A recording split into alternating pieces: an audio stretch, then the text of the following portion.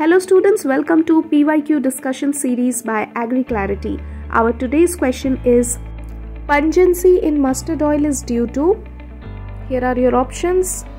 Yes, the correct option is option D, allyl isothiocyanate. Have you ever wondered why some crops taste sharp, hot or pungent? Well, pungency in plants is due to different special compounds. In mustard and other cruciferous crops, it is due to allyl isothiocyanate formed from glucosinolates like synergin by the enzyme myrosinase. In chilies, pungency comes from capsaicin, an alkaloid stored in the placenta of chili fruits. Onions and garlics get their sharp flavor from sulphur compounds like allyl propyl disulfide and allicin released when cells are crushed. In black pepper, the pungent taste comes from Piperine, another alkaloid.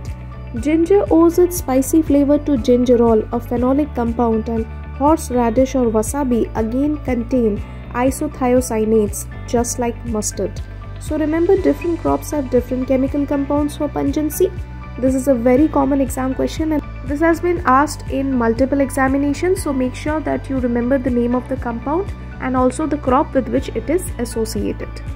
Also remember that excess of pungent compounds can sometimes cause irritation in throat and eyes.